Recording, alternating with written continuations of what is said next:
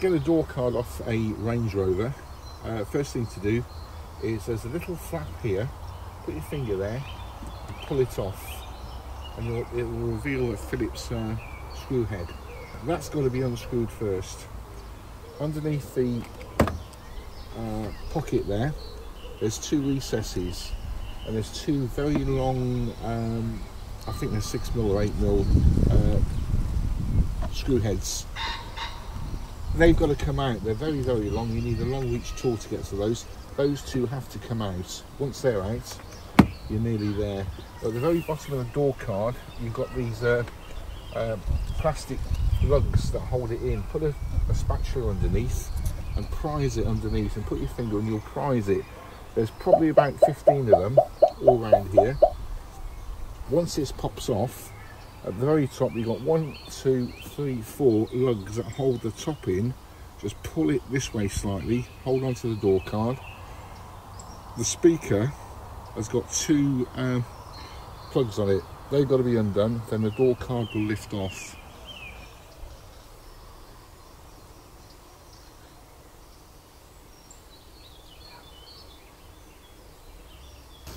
Right, one part from Range Rover UK. There's the part number. Part number LR078720. So it's a door latch mechanism for Range Rover 405 supercharged. That's the module itself. Two screws that hold it onto the door. There's a door locking mechanism. On the top, inside the door, you've got a connection, and one on the bottom, which you've got to disconnect and pull the units out. So it's fairly straightforward. So it's held onto the door with 3 big screws. That's the lock mechanism, which you can see. This is inside the door, and again, one connection there, one connection. Now before I put it on, I'm going to grease all this up, because from what I can see there's not enough grease in there. I'm going to use some LM grease, light grease. Even the spring mechanisms give it a bit more than what Land Rover's done. So anything you can see in there, just lubricate all the moving bits. Like machine oil, don't use anything too heavy. So that's got all the mechanism done. Anything that you can see that moves in here. Now because it's in there, this is the bit you can see. You've got to get your hands in there. The first thing is held with 2. There are T20s. 1, 2, 3. I have cracked them off already. So these are off, so we're just going to undo them in a minute.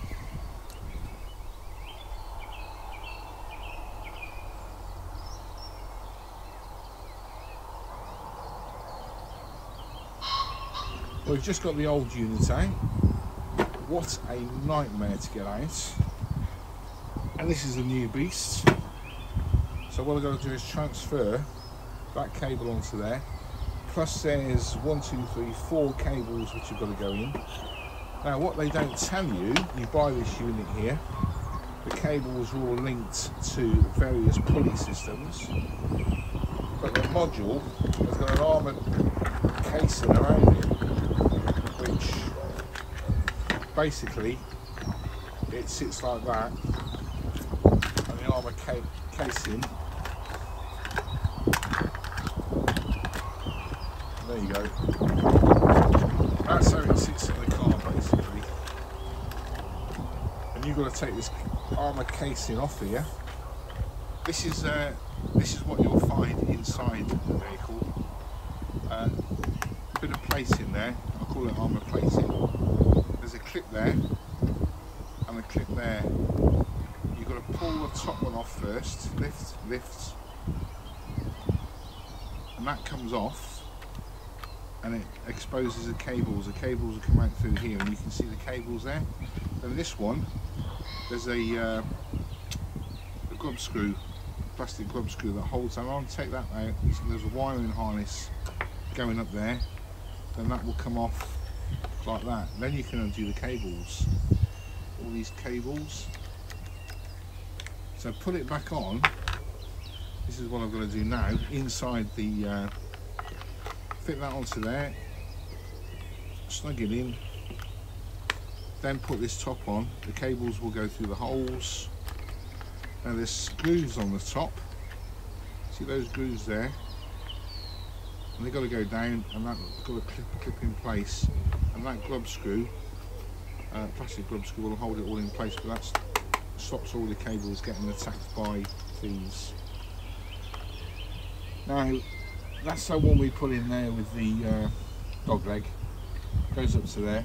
These are the plastic bits. When you undo them, you've got to watch you don't break any of these clips, otherwise you've got to buy the whole thing again. That one there in particular has got a locking mechanism on the back. Thin screwdriver, lift it, a tight fit, very tight one that is. That one goes over to the top, to that. And it runs down to the soft close motor, which is there. So you've got to use that original cable. As I said, don't break these plastic bits. Now the other two in here, you've got two massive cables which you can't get to unless, because the armour plating's around there. One goes into here and has operated this lever there. That's the way the lock goes, by the way, that way. So the cables run one there, one there. Now the other cable's here, in there, and it's controlled this thing here, and that's got a dog leg on. So the dog leg is easy to undo. That you've got to watch you don't snap it. That one, very tight as well. The only way to undo those is with it in the car, because you can't pull it down. You've got to undo the cables first on the bottom, so that has got to come out there, cable, then you can undo the clip. The dog leg comes out, then you can undo the clip, then you've got it like this. So you're halfway there, and there's two electrical points, one there, which the harness is here already. Obviously don't get them mixed up. That one, by the way, good old Range Rover, decided to pull the top off when you try and pull it out. It wasn't moulded very good, probably made in Taiwan. That goes into there. Now that one there, when it's in the door, you can't get to the release mechanism because of this place. It's in the door like that, so the only way of doing it is to undo all the cables. Literally when it's here, you've got to get a screwdriver into it to pull it out. That's when the cover came off. That is I don't know, designed to fail. You just can't get to it because of that plating. Now once it's back in there with the 3 screws on, then you can put that plastic 2-piece armour plating around, because it stops anyone going through the top of the window to pull all these levers. So it's very good design. But again, when you take this off, don't snap the plastic joins, otherwise it will rattle around.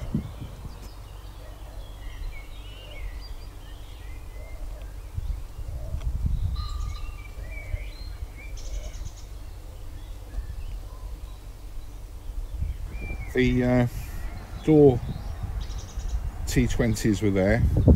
This will cover one of them. You've got to take this cowling off. So the first thing you've got to do is put the cowling back on. Now there's some clips here. You just find, see the white ones there? You just literally got to pull it down. So these are a bit of hit and miss at the moment. So I'm going to put the bottom one in first. Slide it underneath.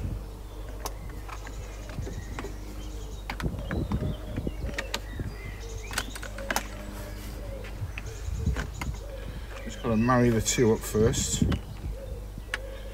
Again, you don't want to break any clips, so that's in. Push that home. These two, don't forget that's covering, let me just pull this away a minute. That's covering the screw up there. You need to take this off. This needs to be pulled down a little bit. Again, you don't want to break anything.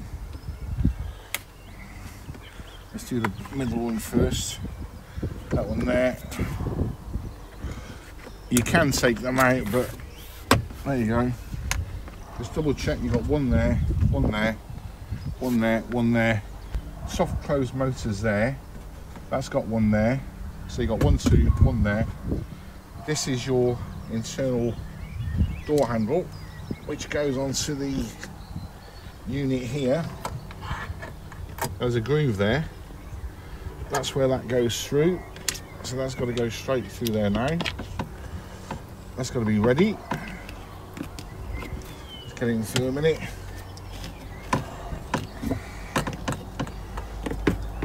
And this door card can go. Let me just get it seated a little bit. There's a clip, I think, in the middle. There's 13 of these to do. But do make sure you've got that sticking through. Now, while I'm doing this one up, these electrical bits you don't need to do. I've got a feeling, I'll show you something in a minute. That one there is the crash protection for the airbag, I think. There's a KNOX sensor in there. Now, what I did before I started doing any of this, I disconnected the car battery in the boot and left the boot open. Don't close the boot, the bonnet, the boot, otherwise you can't get to the battery. But disconnect the mains when you're working on anything with the car, then you're not going to, like for instance, trigger the airbags off. Now the door card's in. That's the speaker connection. This is the one of the speakers from the Meridian sound system, 27 speaker system in the car, the top of the range system you can get. So what I'm going to do is put this in with there's 4 T20s that hold it in. You've got to disconnect the speaker because obviously it's on the wiring loom, and you've got to get into the you don't want to damage the speaker, so take it out. Alright, speaker's in, plug in the bottom. That one there is for the door card. The door card's going to go on because there's some bits in the door card. That's what you should have out there. Check these are level in case you've knocked them. That's very important because that one and that one are big. Let me just get these things here hold the door handle. So when you pull the door handle, these are the 2 which are very, very long to get into, buggers to get to. They will hold most of the door card on. So there's one there and there's one there, but the other things clip on. So just check it before you do anything further. Those 3 are done up. That's perfect. Those sensors you haven't altered. As I said, the car is disconnected from the mains. I think that's got something to do with the side protection system as well. Airbags or something. If you have a knock, just go and get the door card.